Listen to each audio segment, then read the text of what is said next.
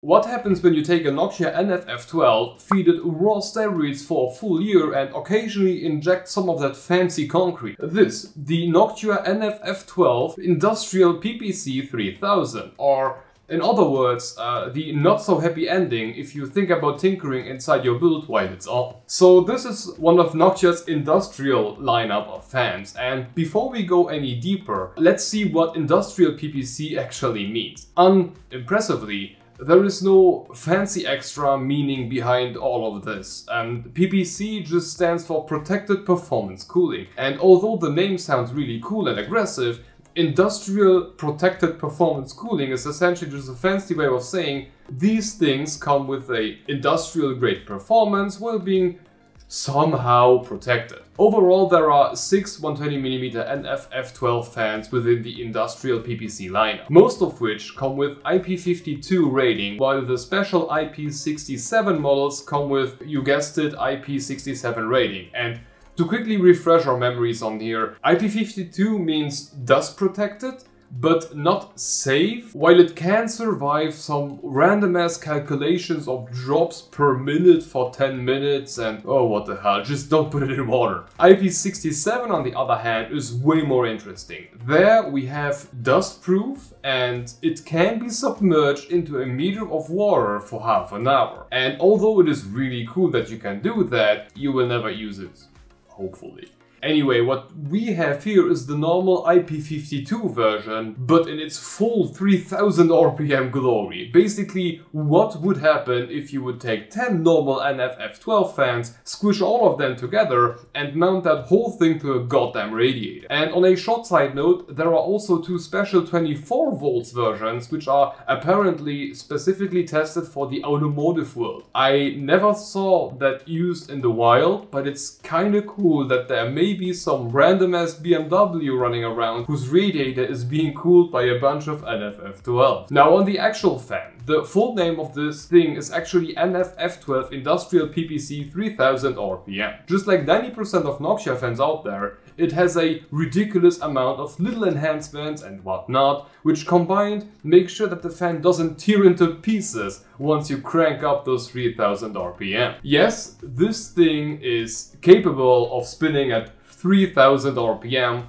while sitting close to 110 CFM at a ridiculous 7.63mm of H2O. Instead of going for the usual approach, you can control everything by using that little PWM plug at the end of the 40 cm long extension. So yes, there will be no extension cable included in the package. And speaking of which, the usually styled box comes pretty much empty, just a fan and a bunch of screws. However, although the industrial lineup is solely available in black, which looks very similarly to the Chromex Black line, this is not a swap fan, so no extra colored rubber mountings inside the box. All you are left with are the brown ones, which are already pre-installed on the fan. Although, if you have them, they fit. With all of that out of the way, let's see how far a 3000 RPM fan can push it in our benchmarks. While letting the thing hit 100% of its PWM, it managed to keep the 3700X at 35 degrees C above ambient,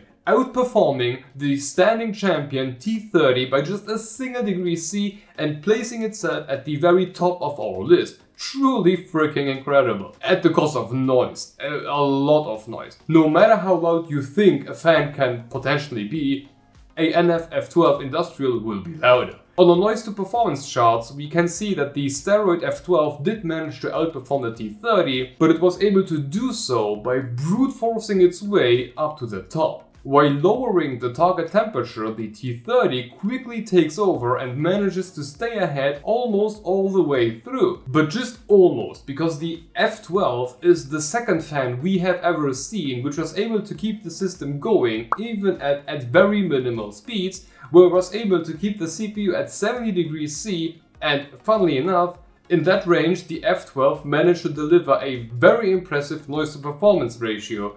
Just nowhere else. So with that out of the way, let's talk a bit about who this fan actually is for. Of course, this is not going to be for everybody. To make one thing very clear, just like it was with the 3000 RPM range for the T30s, you don't need this. If your system needs this, there is something wrong with your system and you need to fix it first. And I'm not even joking, for a real-world system, there is absolutely no need to use this section here. It is ridiculous and simply just loud, unnecessarily loud. You could argue that having the extra power is good because you can simply let them spin slower. Well, technically that's true, but in every other section it would be utterly beaten by an NF-F12X25. So here is how I see it. For normal PCs, a A12X25 will always be the best option. Therefore, unlike what we are used to nowadays with that army of unnecessary flashy buzzwords for every freaking product, Noctua's industrial line is really just that, a industrial line. And that's perfectly fine. For things like enormous servers and even cores for that matter,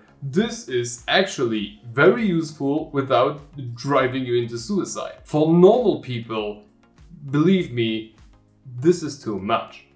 However, for the 6 weirdos out there like me, on the other hand, this is the fastest and best fan I have seen so far, so this is the way to go. So where does this leave us? On a build quality side, there is absolutely nothing negative to be said here. It's a bit better Noctua fan and it looks and feels exactly how you would imagine. On the performance end, sure, max performance is completely insane, but noise to performance is a bit annoying. First, it's really bad, then average, and then it's kind of almost becomes good. It's really weird. But generally, it is just not on the same noise to performance level as something like an A12X25, for example. But come on, it's an industrial version. Who would use this in a normal build? On the price side, however, it's kind of funny. Even if the MSRP clearly states otherwise, right now I can get an NF-F12 Industrial for around 6 euros cheaper than an NF-A12X25, because that makes any sense. To draw some sort of conclusion, this is a month of a fan, and for any sane person who wants to have a normal build, go for an NF-A12X25. For the insane people out there, the NF-F12 Industrial will be the best. But okay, this should be it for Noctua's NF-F12 Industrial monstrous fan. At this point, a big thank you to Noctua for sending them over, but if you want to keep watching, have a look at our take on the Redux line, where we had a look at Noctua's NF-P12 Redux fan. Also a very interesting option. On a side note, we also have a Discord server now, so join and let's talk about what you were able to cut in half using an industrial lineup fan. Anyway, thank you for watching and hope to see you in the next one. Bye bye.